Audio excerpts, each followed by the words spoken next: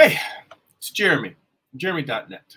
I am a comic book artist, writer, creator, self-publisher, and I share my creative process here with you online. If you enjoy this channel and would like to get additional bonus live streams twice a month, you become a Patreon subscriber for as little as $2 a month. You get 2 additional bonus episodes that are extra long, 2.5, 3-hour long sessions. You get access to our Patreon exclusive Discord server where we share art talk, tips, feedback, share works in progress, and more. And you get access to an online digital archive where you can read my comics. If you would like to get a free digital sketchbook, work in progress in animated GIFs delivered right to your inbox, and blog posts about what I'm reading, what I'm watching, what's inspiring me, you can sign up for my free monthly newsletter at newsletter.jeremy.net. And that's Gerimi. And if you'd like to purchase physical copies of my comic books, or if you read digitally on Kindle, you can go to amazon.jeremy.net. That'll forward you to my Amazon author page. You can pick up books like my first graphic novel, Eye of the Gods. It is a standalone psychological thriller about a man cursed with visions he cannot control. You can also pick up books like my most recent project, Morningstar. It's Lucifer's Fall from Heaven, told as a Western. It's an 8-issue series. Volume 1 contains issues 1 through 4. Volume 2 contains issues 5 through 8. Both volumes have extensive back matter, character sketches, thumbnails, script excerpts, photo reference, and more. I basically show you how to put all the books together. And if you go to the homepage of my YouTube channel, there are book flip-throughs of all those books. You can check them out. All right, let's get into it. I see Paul is in the chat already. He just woke up and he is rearing to go. As for me, I am working on, I'm continuing the storyboard project that I was thumbnailing out. Let's see here. Paul says the things we get excited about. Well, you know what? I think that there is something, creativity in general tends to be a solitary project unless you're a musician or a filmmaker, in which case you're surrounded by people. But I think for comics, for a lot of the visual arts, it's a very solitary affair. And a lot of times it's solitary because having people around while we're trying to focus can actually be really irritating. But having people that are all, what I get from it is all people who are working on their own individual projects, but we're all together for a brief period of time. We're all focused on whatever our internal struggles are. We can kind of share, you know, the ups, the downs, the things we're struggling with, the highs, the lows, celebrate each other's successes. So it's one of those things where we can kind of be alone, but alone together. And that gets me really excited. So, but for whatever reason, I'm glad you're here. Okay, so one of the things, I actually watched a bunch of YouTube videos from the storyboard artist and animator. I think his name is Toniko. And he had a lot of really great tips for putting together a storyboard. And one of the things he mentioned was also including story beats. So I broke this whole story down into 8 images. And then I've got a few extra that are just me trying to look at, well, what does this image do if I look like if I do it as a wide shot versus a close-up? And Paul says, yes, let's get lonely. Let's see here. So all these are just me basically trying to break down what the entire story is in, and these will probably refine into nicer images, but just at a thumbnail level, it's me trying to break down the story, which is a person in space doing some repairs. You see over their shoulder that inside of the space station is a dog. You see that they're running low on oxygen. You see that they are trying to get back into the spaceship and they're locked out. You see that they are miming towards a control lever to the dog. And because it's a thumbnail, I didn't bother getting in there and getting detail, but it's going to say manual override above the lever, you know, just indicating to the dog that they need to do something. The dog pulls the lever. She's back in the space station. So, And then there's just a couple of different angles of showing the dog pull the lever. There's me throwing in a shot of the door opening, because I feel like showing something of the success of the dog opening the lever, but still her still having the panic like she's just barely getting in. And then the idea of her and the dog back together, but doing it as a wider shot, also a wider shot of her gesturing toward the lever. So those are just ones where I realized that a lot of the shots I had are either close-ups or medium shots. I didn't really, the only shot that was a wide shot was the exterior of the space station. So I wanted to look at how it would look to put in a couple of other shots. That said, then I'm aiming to make this 100 frames in terms of a sequence. So using these story beats helps me frame how long it should take to get through each part. So if I'm doing about, the halfway point would be the first 4 frames. So it'd be like the first 1 through 50, which means I can knock down to say if you were to cut that in half, frames 1 through 25 should be images 1 and 2. So if I've got 25 panels on one page, you don't really, like at the beginning of the 3rd page or around panel 26 should be where we realize she's running out of oxygen. And that just is useful for me breaking down the pacing of this.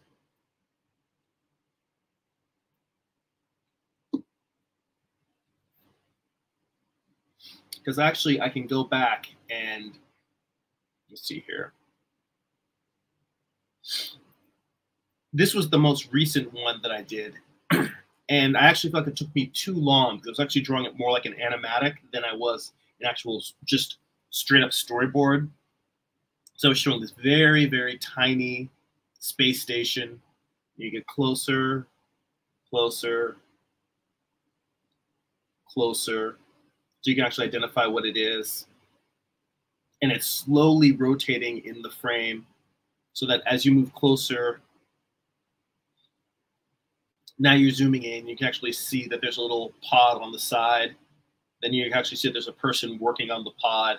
And then you zoom in to the actual, like to me, this was what was the start of the story, is where you can actually see her, see that she's working or placing circuit boards.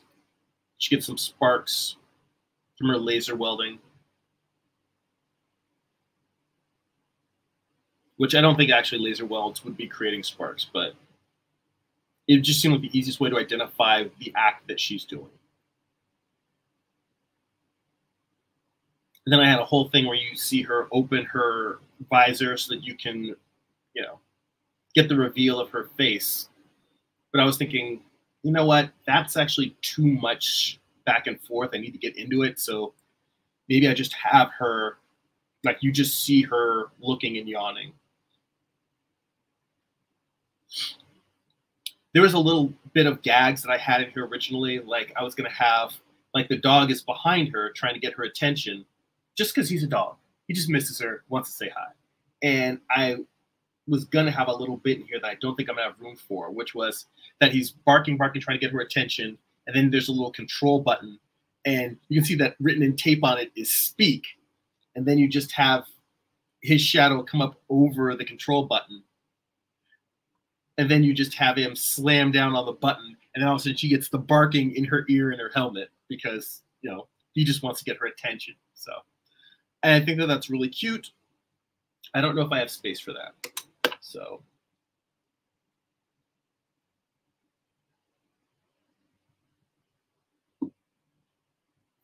Point is now I have landmarks for the pacing that I want to have in this story.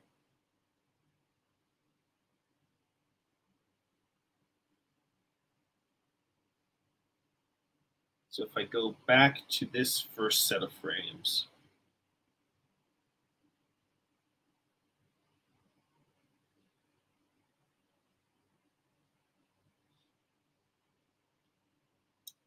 let me come in here and just take these first 2.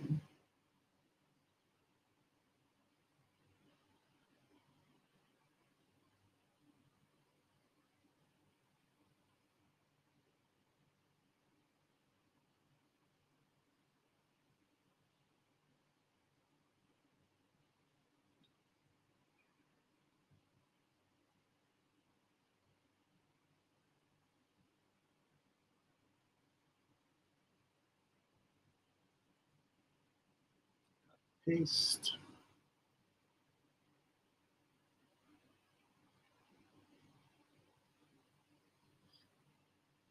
Oop, don't want that up there.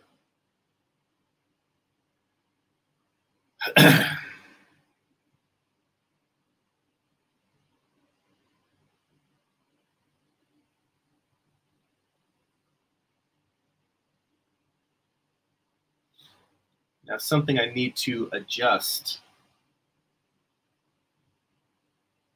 I had worked out,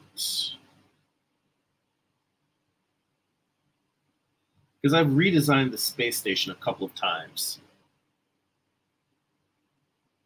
And the point of me working it out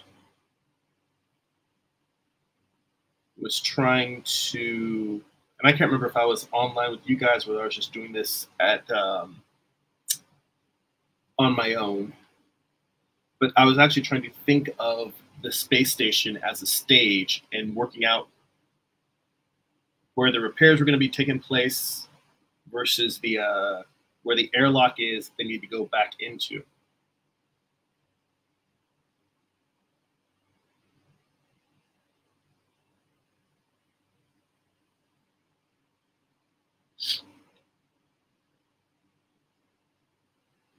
But now that I have this shot that I want to use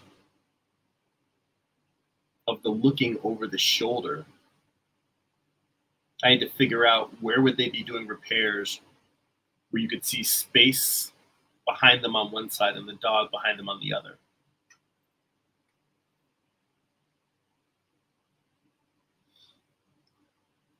And that might not seem super important, but I mean, if this was something that was like a film production and they had to build this in 3D, I would have to figure out how is this set built? How is it laid out? So what I'm gonna do is I'm going back to, where's my latest version of the space station?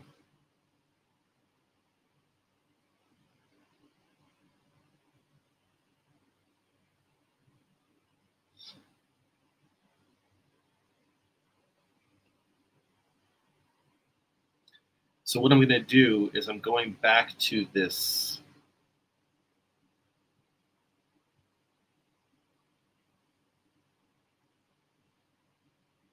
and I'm going to need to make a new diagram, and it's not necessarily redesigning it from scratch, but what it is me figuring out where do I need to place these elements so that I can get the second shot that's in here. Let's see here. I see Sai is in the chat. It says hi. How are you? How you doing? Thanks for stopping by. I'm just working on some thumbnails for some storyboards. It's a little space story about an astronaut locked out of their space station and solving some technical problems so I can get the shots that I want. So let's see here. What will be required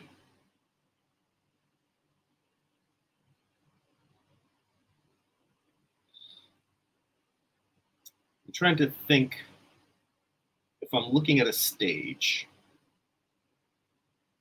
I kind of need to do this off to the side so I have room to build in any direction. But let's say that the pod with all the circuit boards that the astronaut is working on, say that's here in the center.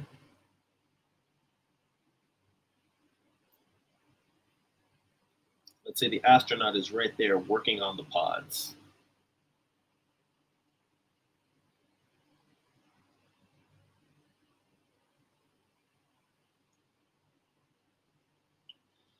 Now let's say that over their shoulder, you can see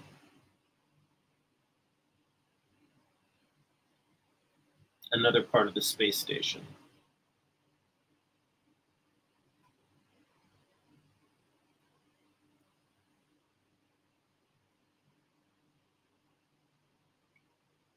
And that is where the dog is.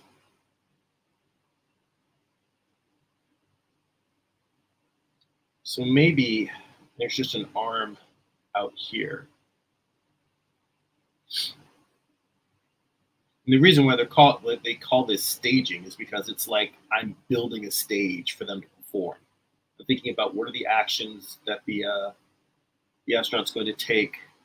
Where's the dog going to be in relationship to those actions? Where are they going to move to throughout the scene, and where are they going to be at the conclusion? And how can that environment be? How can that environment interact with the story at every phase? That's like a whole nother level. Like right now, I'm just trying to think, how do I get the shots that I need? But much like in video games, when a character can reach over to the environment and pick up something and smash somebody over the head with it, or they're fighting somebody and they realize, oh, I can just push them over this ledge. Being able to work the environment into the story. I mean, to me, that's just good storytelling. But it is something that I think experienced storytellers do instinctively, but I think I'm still at the stage where I have to consciously say, oh, wait, I can get more mileage out of this if I try a little bit harder.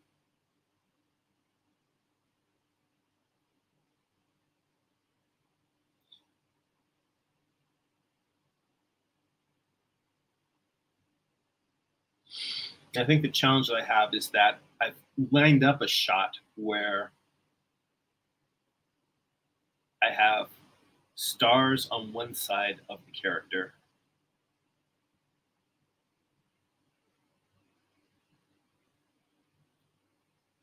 and then stars on the other, and then a little bit of the dog right there.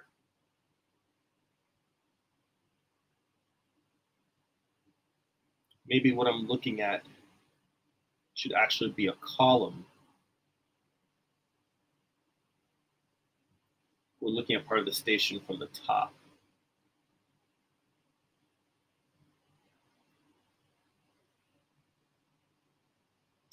See, the problem with that, though, is that then the portal, I think, would be a little bit too far from the side, too far from the angle that I want to be visible for this shot.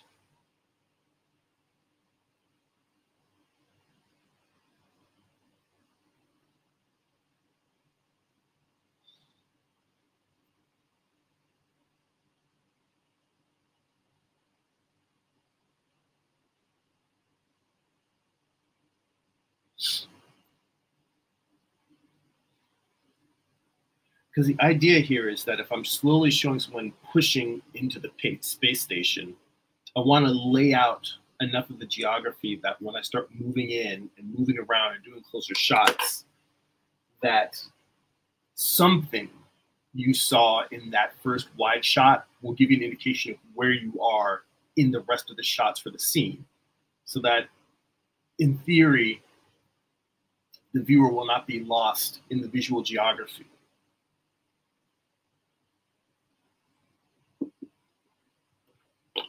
The viewer will always have a sense of, oh, I'm at this part of the space station. Well, I'm at that part of the space station. It's not necessarily a matter of taking them by the hand. It's more of a matter of having it subliminally be there, and then they never really question it. Let's see here. James is in the chat. How you doing, James? I'm glad Facebook is working again this week. I don't know what happened with that glitch last week. He says, more space stuff. Yeah. Well, I spent a big chunk of the week sort of drawing this story and then redrawing it. And it's more sort of like, I know the story I want to tell. The story I want to tell is very simple. It's just a matter of me picking the shots that I want to use.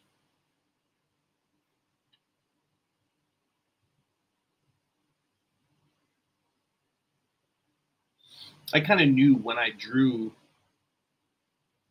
the thumbnail up here, this #2 thumbnail, I knew when I drew it that the idea of having the dog looking over her shoulder from the building was going to kind of be a tough sell. When I say tough sell, I mean doing it in a way that makes sense geographically for the space station, the dog, and the astronaut.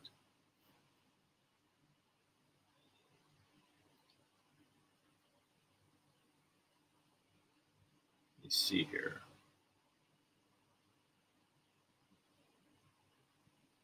I mean, part of it is just me being stubborn and wanting to have space on both sides of the astronaut's helmet. Because if I were to just say, okay, they are standing in front of a window. So here's a window, dog inside window, astronaut in front.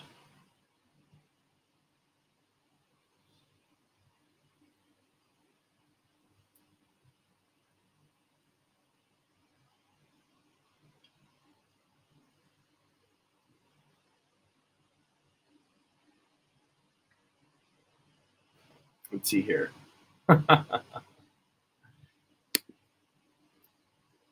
Yeah, James says, okay, I thought they were bumping heads, but that's probably because it's a thumbnail. It says, I can see the dog looking over her shoulder. Well, this is one of the things that I'm trying to work out, because what it's supposed to be, it still doesn't look like what it's supposed to be. Because right now, it looks like the dog is in some sort of dog spacesuit looking over her shoulder. And what it's actually supposed to be is the dog is a certain distance away from her, and he's looking out a portal. He's inside the space station. She's outside on a spacewalk. And the dog is just trying to get her attention because he's a dog and he wants attention. Hang on. I got to adjust my brightness here. For some reason, it just got weirdly dark. I don't know why. Anyway. Yeah, so I need to work out both how to make this shot read the way it's supposed to, which is dog looking out a window trying to get attention, and then how to position the space station or reconfigure it so that that the space station is in a position where that shot would make sense, where that shot would exist. And there's something that I tell myself when I'm in situations like this, which is just keep walking forward. Because when I'm telling you I'm trying to figure this thing out, I really, considering how long it took me to come up with this design for the space station, and it's not the world's like revolutionary space station, it was just something that fit everything I wanted in the story. That took a good long while. So the idea of now tearing it apart for one shot is a little bit terrifying, and it's a little bit frustrating. But I feel like this shot sells a lot of it just feels right in the moment, in that a person is working on a space station, and then you see part of the space station behind them, and then you see a dog pop up in the window. Like, it does a lot of work storytelling wise in terms of transitioning. It seems like a good way to introduce the dog. Of course, I could go back to what I had before, which was the exact same thing, just from a different angle.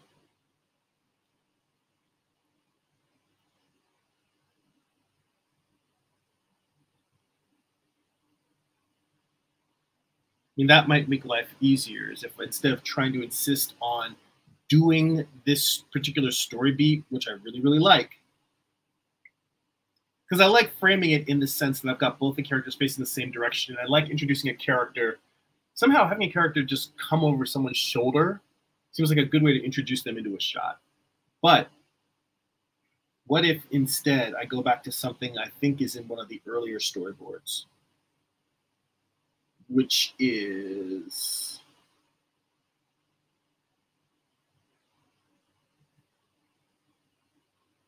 same concept, but now astronaut facing to the left.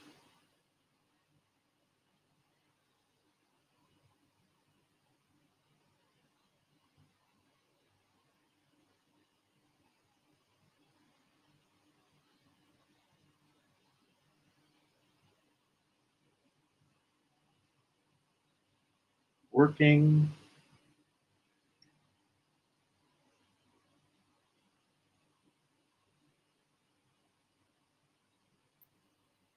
Then you've got the space station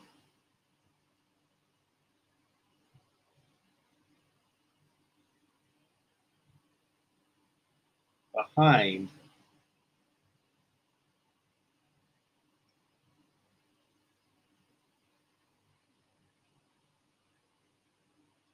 And the dog popping up here.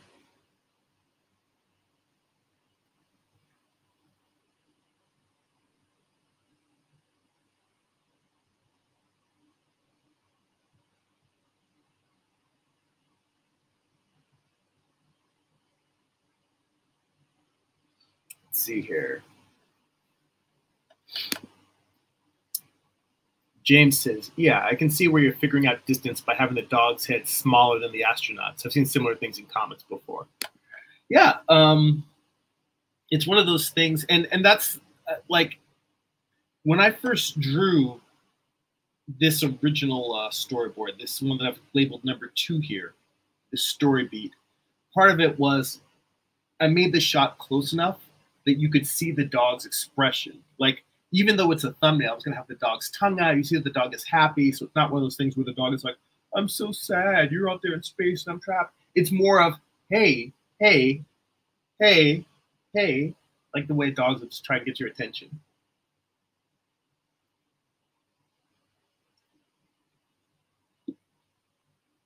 Now, if I change this shot, the thing about it is it doesn't give me the warm feels that this shot of the dog leaning over the shoulder does. But what I can do is whatever I end up, there's a part of the space station. I love this now. Now it's like we're actually in space and I'm rotating this. If the end of this pod here, the end of this pod here is where the astronaut is actually doing the repairs. Over here, I can have the dog inside of this this viewing station, anywhere in there, and it's like that's kind of the shot.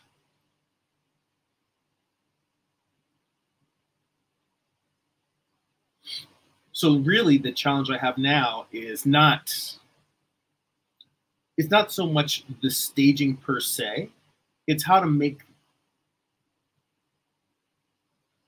this new shot that I'm trying to draw have the same feel as the story beat panel. So this story beat panel, the close up of the astronaut, it's got a thing where they're concentrating. It looks like their mouth is up and snarling, but it's going to be their tongue doing the whole I'm thinking thing, kind of trying to get something done. Concentration. I want to angle it so that I can get feeling. That's the thing I'm trying to get now. So I guess the staging doesn't really need to change much. I just need to work out positioning the figures within the frame to feel like one character is concentrating and the other character is trying to play with them. So at least I don't really need to super redesign the space station. If I can work out this shot and get it to fit the tone I'm going for, then I will be pleased.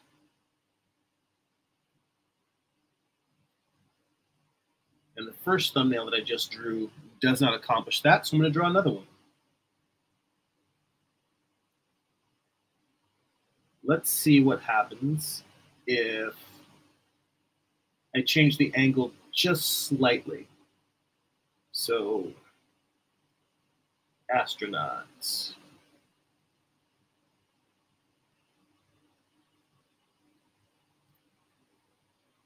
Three-quarters.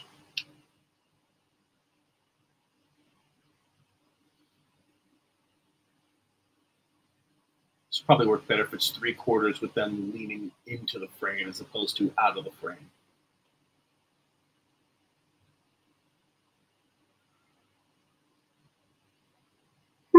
Pardon me. And James says, is that circle in the middle shot just a placeholder?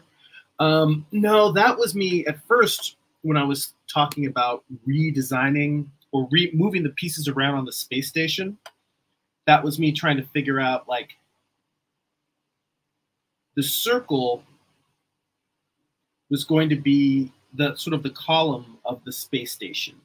If I were going to move that space station so that that main column was now behind the astronaut directly, and the window was going to be facing them. So this was me starting to move pieces around on the space station. And I'm leaving it there because I don't know for sure as I work out the shot if I'm still not going to need to adjust the overall space station. So this is sort of an overhead diagram similar to what I have on, where is that overhead diagram?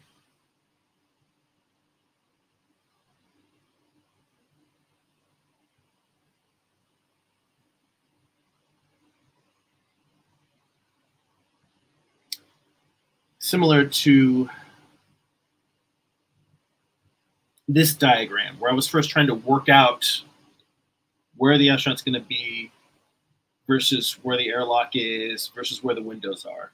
So in working that out, that was basically, this diagram is how I came up with the space station design. Like originally, I just had something that was kind of like a needle with a bunch of antennas sticking out of it, and then big solar panels. And then I kind of refined it by saying, all right, it's going to need an airlock. There's a little grabbing arm that I attached to this thing. And that's one of those where I didn't put it in there because it gets used in the story. I put it in there because it made sense to me that there would be a floating space arm from other images I've looked at of like the International Space Station, other space station designs.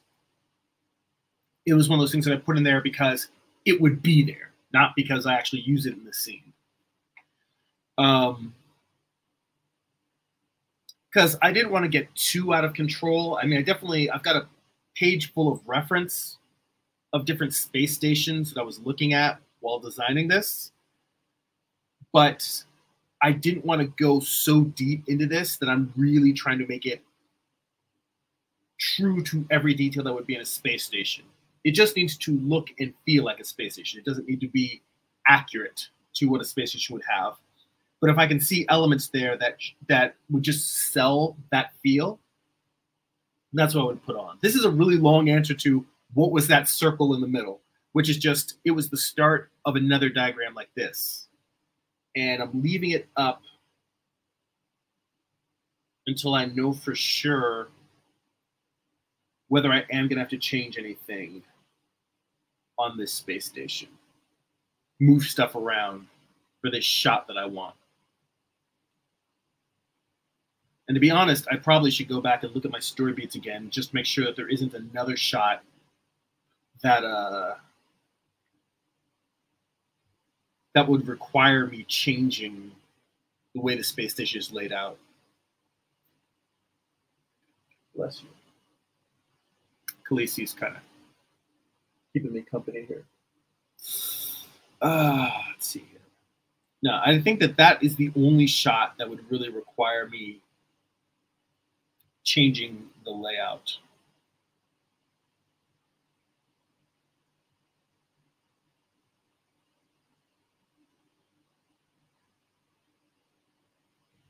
And I'll tell you another reason why I like this shot is because right now it keeps, even though in panel 1, the astronaut, she is facing to the left.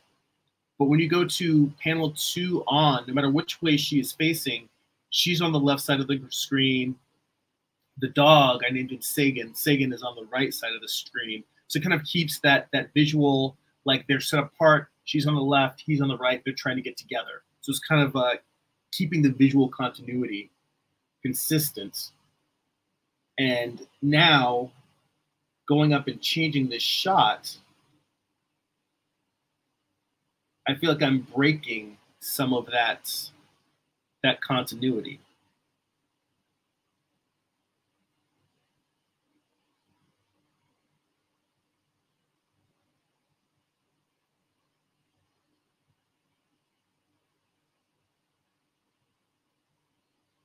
When I say breaking that continuity, I don't mean it like, oh, I'm intentionally breaking it. I mean, I see that I'm doing something that I don't want to do, and I need to figure out how to fix it. That's what I mean.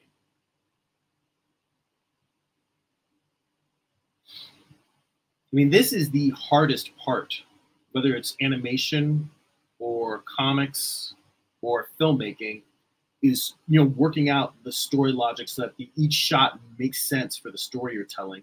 It's also the thing that I enjoy doing the most, but it's hard. Let's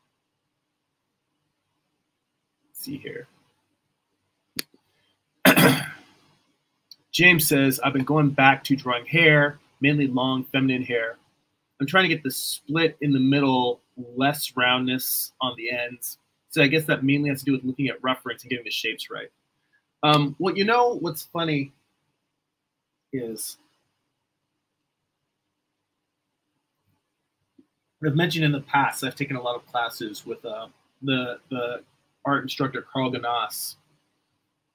And he has a class specifically on heads, hands, and feet. He actually has a really good book that I've been doing studies from called Headshots. And it's all about just drawing the head. But one of the things that I've really taken away from his lessons is drawing the head, drawing hair as one big mass. So instead of looking at, like, you know, the part in the head, I mean, yes, there'll be a part, it's just areas where it curves, but almost looking at it as if it were sculpted in clay as one big shape. And then looking at that shape, like that two-dimensional shape, and saying, all right, what does that shape look like in 3 dimensions? I'm not really explaining it well, but I mean, well, that's why he's the instructor that he is, because he can explain it well in a way that I can't. But something that helps me when it comes to looking at hair, and you can even do this if you have like a tennis ball or any type of ball laying around the house. If it's a tennis ball, throw a t-shirt over it. If it's like a basketball, throw a towel or a sheet over it, and just look at how the fabric drapes down from it. Because unless somebody has a lot of product in their hair and they have it intentionally up and twisted in a lot of different ways, hair kind of falls in the way that drapery falls. It just, there's a point at which it's attached and it drops down from there. And if you think just in terms of gravity pulling down on a major form, start by getting just the overall, like, if the hair, if they've got bangs or whatever, you've got like, here's where the hair separates, you have the forehead. Just think about a sheet of fabric coming down and framing the face, and have it come down as far as it goes. If it's going to curl in, then let it curl in at the bottom. And then imagine that going all the way around. If you can get that kind of cone shape, like, let's say here's a head.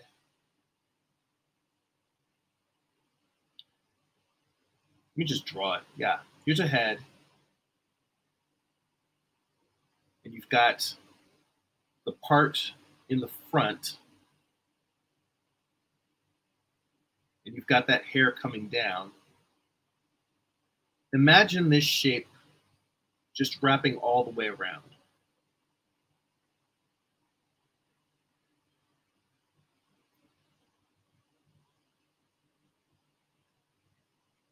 So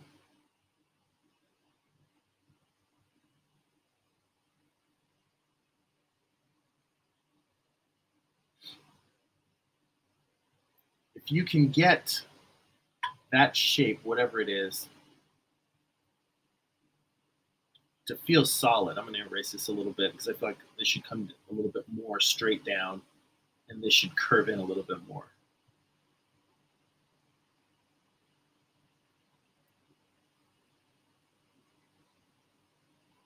And by the way, something that helps with working out fabric, hair, landscapes, anything that is kind of organic and has a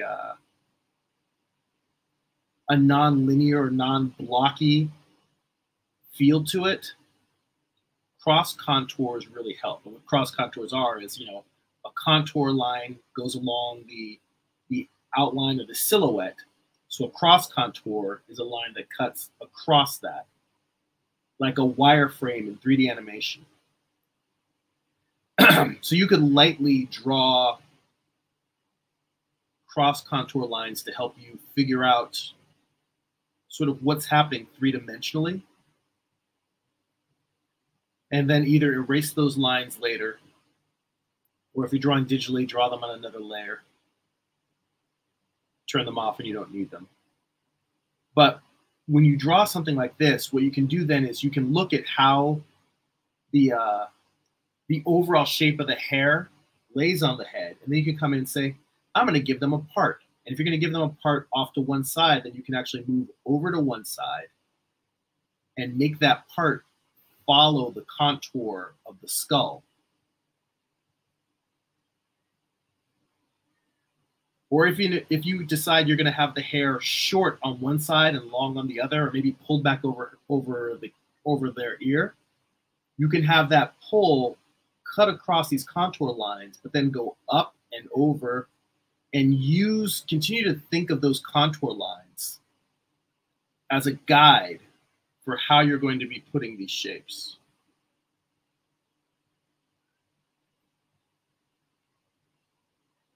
But hang on just a sec.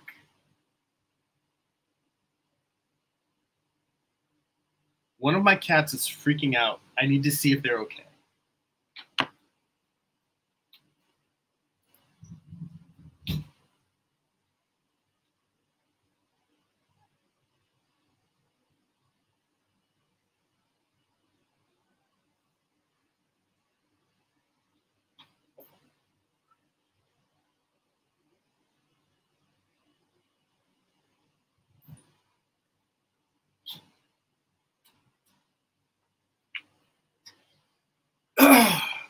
I'm back.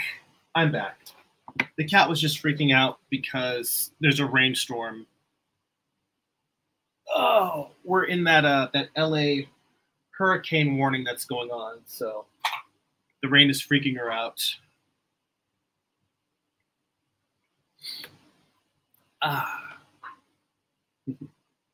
Yeah, so James says, okay, I kind of see what you're saying, looking at it as one big mass. Yeah, when you look at it as one big mass, that's sort of the step one, and then you can go and refine those details, but refine those details respecting the larger mass. You can use that large mass as a tool to help shape and position whatever details you're going to add into it. So yeah. Now, what was I saying about story? I don't remember what I was saying about story. But anyway, I'm experimenting with different angles here, trying to get this shot that I want.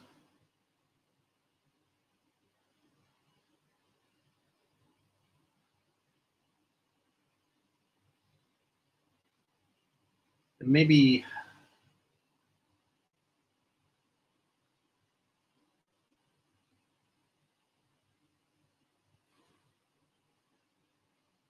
like that.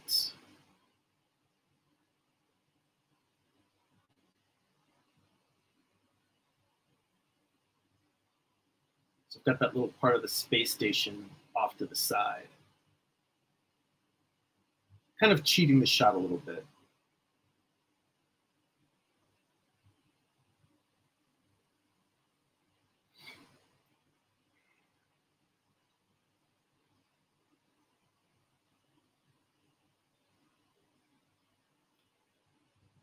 Let's see here.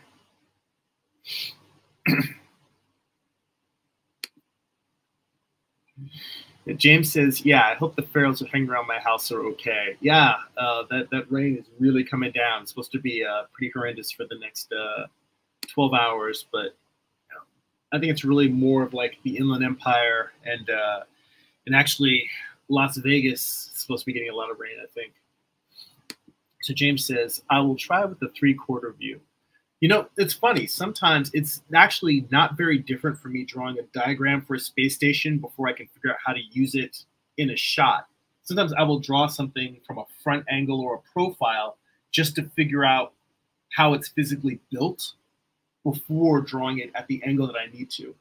And I mean, we'd all like to believe that we could just do all this work in our heads, but sometimes it's just getting it out on paper helps us realize, oh, wait, I just wasn't looking at it quite right. And that's all you need is just being able to see what it is you're trying to do. And then just from there on the page, you can tweak the angle to the angle that you want. And Paul says, I like the hair tips. I need help there. Hair can be really tricky because it is because it's almost like it's fabric growing out of our head. We have bones and muscles that are solid. And yes, our flesh is fleshy. It's soft and we can twist and turn it, move it. But hair is flowing and dynamic, or it can be puffy, or you can have a lot of product in it and have it at sharp, spiky angles. It's so much more transformative than the rest of the body.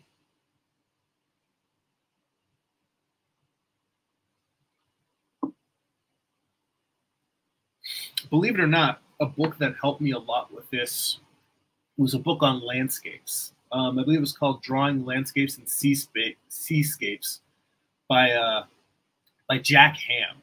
The same guy he's got a famous book on drawing the figure in the head.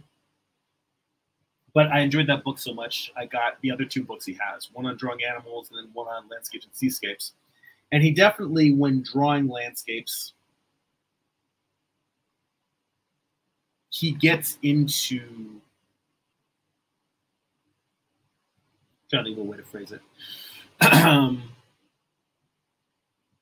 He gets into looking at the landscape at a fundamental, like, here's a sheet of earth, and then putting a grid on it and saying, okay, you get to this point and this goes up, or this goes down, or there's a valley in it, so it dips in. But the whole idea of using a wireframe, like the same way when you're looking at a 3D model, he describes landscape in terms of using that wireframe to help you describe what's happening volumetrically to the surface. You're not just looking at a landscape as a bunch of flat plains. Here's sky, here's a mountain in front of the sky, here's a grassy field, here's a river. He's trying to show you there is volume and depth in that landscape. And that's not to say that there aren't people who don't do amazing work with very, very flat looking landscapes. There are artists who are amazing at that. But I think that a surprising number of those artists that are able to make things very, very flat feel like it has depth on a subconscious or very active level. Like maybe they studied it really, really hard. They've studied that wireframe sense of depth, and they understand how to make flat things feel like they have depth. You know, with a combination of saturation of color, lightness, composition. So it's not something that, like, if somebody has it naturally, that is awesome. But for me, it is something that I have to work at. But I found that wireframing approach has been indispensable in figuring out how anything is put together. You can use it on landscapes, vehicles, people, what have you. Hang on. It's a flash flood alert. Right by my microphone. Let's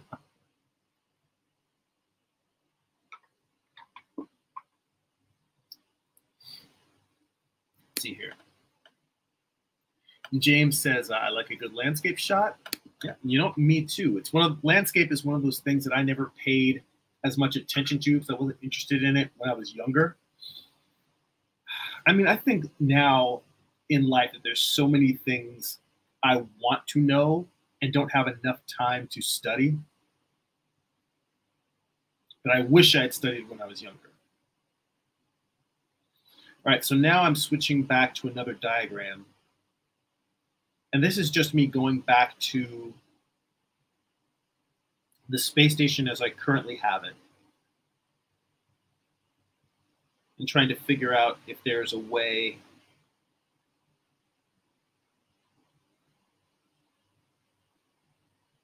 if I am here and the window is there, where does the camera need to be in order to show the dog in the window? So if I have a camera basically right here close to the astronaut,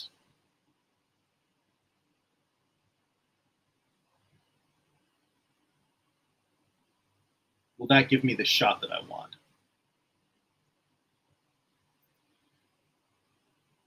And the answer is kind of. When I say kind of, the reason why, again, I come back to this shot that I really like is that it very clearly describes the situation, which is space, person in space, safety. So the dog is in safety, the astronaut is in space. And having that clearly defined, this shot to me tells me everything I need to know about what's currently happening. Changing that shot now, when I'm looking over here, what I'm getting is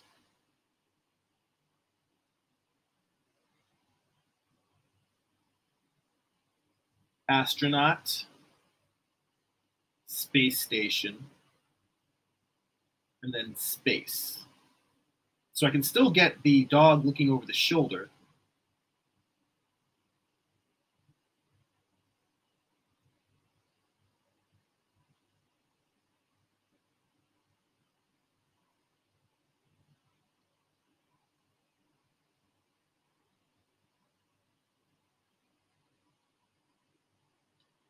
And I can still get the astronaut close up.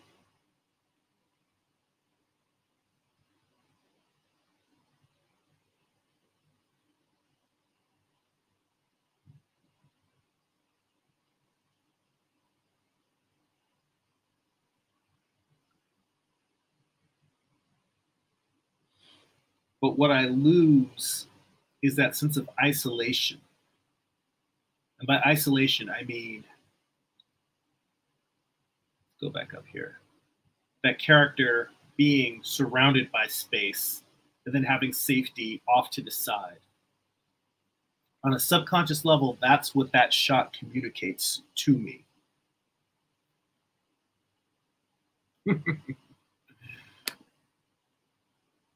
Paul says, later in life, we start learning all the things we don't know. It can be daunting. Yeah. I mean, that whole expression of youth being wasted on the young, the older you get, the more true it is.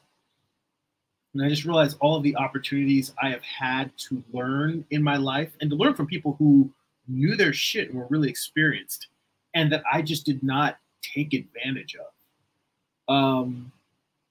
I think that's actually the big difference between people who we sometimes see them going on to be really successful in their field, successful in storytelling, is that they maybe just took advantage of opportunities that other people either took for granted or I took for granted, and they learned when I was off being, I'm just gonna go do this or do that. Like, I feel like I would need 5 or 10 lifetimes to do all the things I want to do, to learn all the things that I want to learn. I mean, hell, even high school, which most kids generally think high school is kind of a drag. If I had looked at high school through the lens of there are all these things I'm going to want to know in life, and I just started cramming my head full of them, like started taking figure drawing classes in high school, Got a waiver from my parents so I could go to a junior college and take classes there. Learning about business and entrepreneurship. Made every single project I had to turn in school for every class somehow relate to what I actually wanted to know or learn.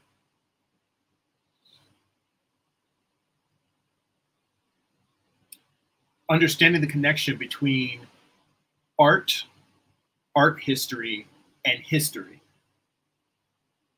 Because that's something that I really didn't understand. Even in college, the art history class I took was boring as shit. It was just medieval art. But it wasn't until I was older and listening to podcasts. Like there's a podcast I listen to called Hardcore History.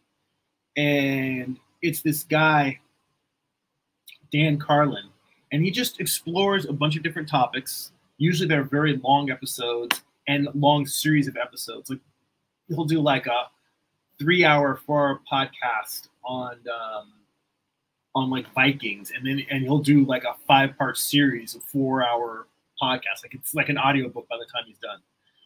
A huge audiobook. And just hearing him go into depth, it's like the best art teacher you ever had. It's like having J.R.R. Tolkien sit down and just give you a history lesson. He just sits down and just tells you about things. And there's stuff he'll tell you about that thing you know for sure, stuff that's speculation, stuff that's opinion. He'll tell you, this is my opinion, this is historical fact, these are things that are areas of debate. He'll just walk you through it, but just sing down and listen to a guy tell you amazing stories. But the fact that art history was very boring for me when I was in high school and college, and now being older and understanding how much art history really does tell you where things are now in comparison to where artists started and why the art world is now, why people use the techniques and processes they use, why different artistic styles have gone in and out of favor over time. Like, I mean, I'm listening to an amazing book called The Art Spirit by Robert Henry. And one of the things, a couple of times he mentions this guy named William-Adolphe Bouguereau. And I don't know if you guys are familiar with Bouguereau, but he is an amazing realist painter.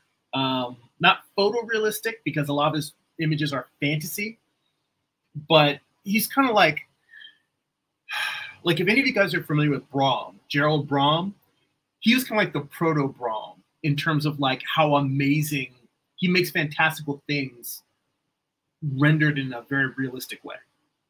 Anyway, he got a lot of criticism in his time for being too academic, even though he's like one of the most amazing artists in the world. But things in terms of artistic movements and history, I didn't see the connection between the history of the actual world and what's happening in society to what's happening in the art world, and then what's happening in the art world to the actual art itself, and how the art that we consume and that we admire and that we decorate our homes with, and the art that we create, how all that is influenced by what's come before.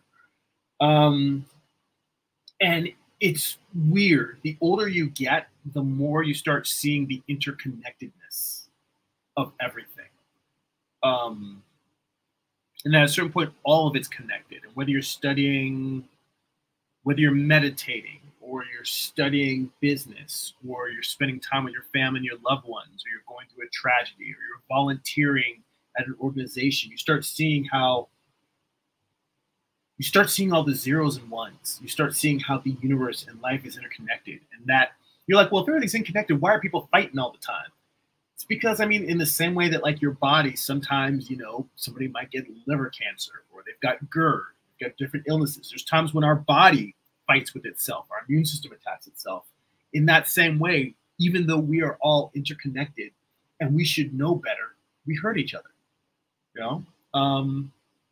But I mean, yeah, I'm getting off on a super philosophical rant here, but these are all things that I'm happy with my life, I'm happy with my wife, and I'm happy with, you know, things that I do. But if I had had these understandings when I was younger, I think I would have lived my life completely differently. And I'd like to think that I'd be where I am now, but I'd be fuller. I'd be more me than I am now. Like I could have gone deeper into these things. let me copy the artist. I'm going to post his, Paul was asking about Bouguereau, and he says, I like hardcore history too. I'm going to pull up Bouguereau's Wikipedia page. I'm going to post it in the Discord. Or actually, you know what? I'm going to pull it up on, yeah, well, let's see. Because I can post, because I'm the host, I can post in, I can post links in the description, but I don't think anyone else can. So I'm going to post this in the chat, and I'll also put it up on screen here.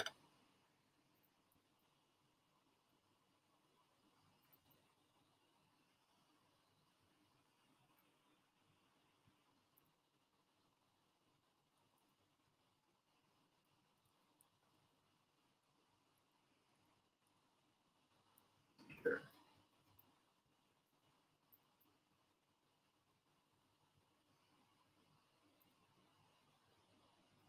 All right, here we go. His name is William-Adolphe Bouguereau. I'm going to post this.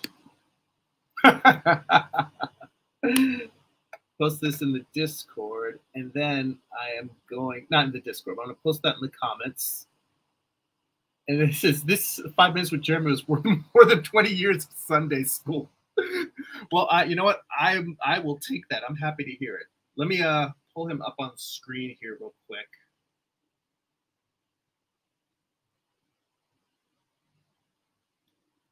So this is the actual name, William-Adolphe Bouguereau. And it's a self-portrait of him right there. So, and I only came into learning about this artist like in the past, I don't know, less than 10 years ago I heard about him, which considering the fact that he's been around since, you know, 1870s. But when he, you know, I was able to get a book from an exhibition they had of his work, I think 4 or 5 years ago. And does some amazing, amazing pieces. Let me see if I can find the Dante's Inferno piece. Where is it? There's a great piece that, let me see here.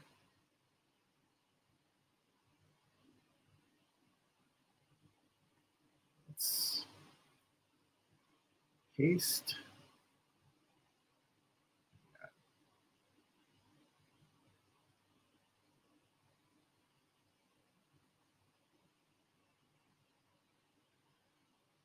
Dante and Virgil. Yeah, so this piece was in the background of an ad campaign for a succession. And I definitely recommend checking his work out. He's a pretty amazing artist. All right, so we're a little bit past an hour here, and I'm still working out shots. I will probably still be working on this next week, but hopefully I will have made a lot of progress. All right, guys. So with that said, I hope you guys have all had made some creative progress on whatever you're working on. Hopefully you guys have some thoughts and ideas. And by the way, if anybody ever thinks of like questions later on or like watching this later, and if someone's watching it after the fact and they're like, huh, what about this? What about that? Leave comments, ask questions. I check the comments pretty regularly. I try to answer all these questions. If there's something that you want me to discuss specifically on a live stream, let me know. You can always talk about that stuff too. But yeah, I like the community. I don't want to just be a one-way me preaching to people. I like us, you know, chop it up, you know, throwing ideas back and forth. I mean, sometimes you guys ask some questions that are really deep and thoughtful that I don't have answers to, and it makes me have to go back and think about what I'm doing, where I'm coming from. And I like that. So that's how we all keep learning and growing. And on that note, speaking of learning and growing, if you'd like to learn and grow with me for 2 extra live streams a month that are both 2.5, 3 hours long. You can become a Patreon subscriber for as little as $2 a month. Head on over to patreon.com/Jeremy. It's patreon.com/GERIMI.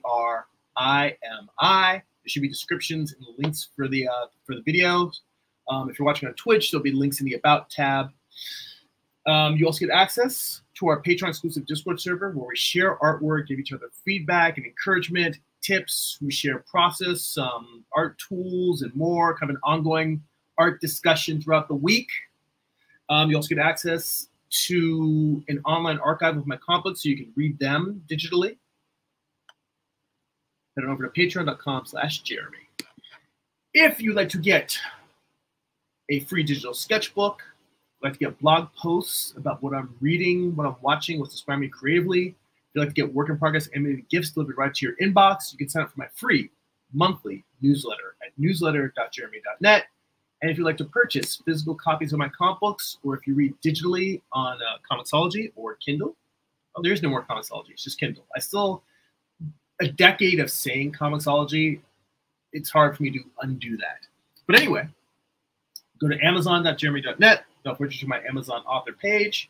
You can pick up books like my first graphic novel, Eye of the Gods. It is a psychological thriller about a man cursed with visions he cannot control. You can pick up my most recent comic book, Morning Star. It is Lucifer's Fall from Heaven, told as a Western. It's an 8-issue series. Volume 1 contains issues 1 through 4. Volume 2 contains issues 5 through 8. Both volumes have extensive back matter, character designs, script excerpts, thumbnails, page layouts, photo reference, and more. I basically show you how I put the entire book together. And if you go to the homepage of the channel, of my YouTube channel, you can find book flip-throughs of all of those. So you can see what's inside the book before picking it up.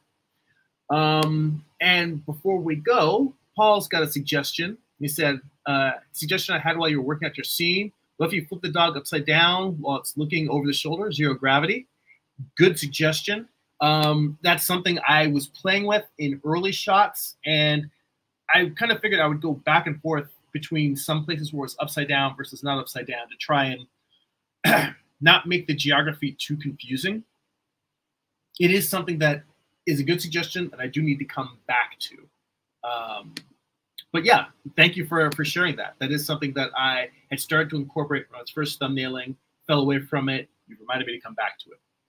Speaking of coming back, come back next week, another live stream. That's it for now. Go be creative.